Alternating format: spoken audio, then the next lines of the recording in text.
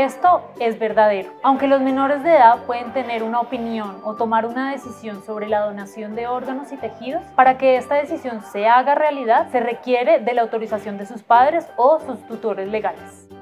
Esto es un mito. Las personas de esta comunidad no tienen ningún tipo de contraindicación ni determinan alguna razón para que ellos no puedan ser donantes de sus órganos y sus tejidos. No tenemos en cuenta su religión, sus tendencias políticas, ni ninguna de estas características realmente tienen que ver con la donación de los órganos y los tejidos.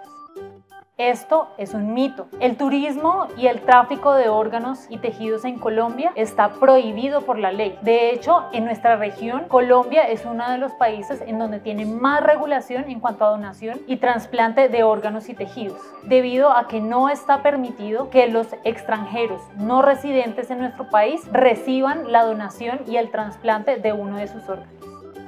Esto es un mito. En realidad, estas listas de espera no son por orden de llegada, son más un grupo de personas que están esperando a ser trasplantadas. ¿Quién es el que se trasplanta siguiente? Eso se decide dependiendo de la compatibilidad que tenga con el donante, su grupo sanguíneo, la parte genética, talla, peso. Entonces no hay una forma de influir, ya sea con dinero o con otros tipos de cosas, que uno pueda adelantar o acelerar esa donación o ese trasplante a esa persona que está en lista de espera.